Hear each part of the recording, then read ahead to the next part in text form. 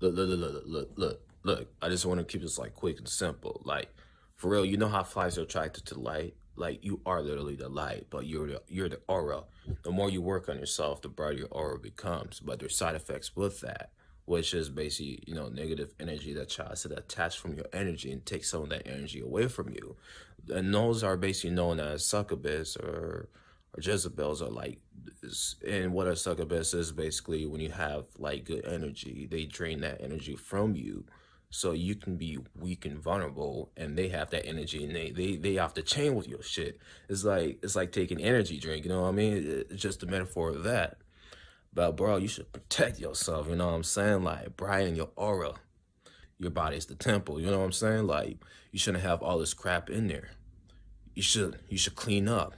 It's not word by word, but it's basically what the Bible is representing is like you're doing shadow work within. You're getting rid of all that toxic that lays within your body, so you can have a fresh start and start with a better pathway, stuff like that.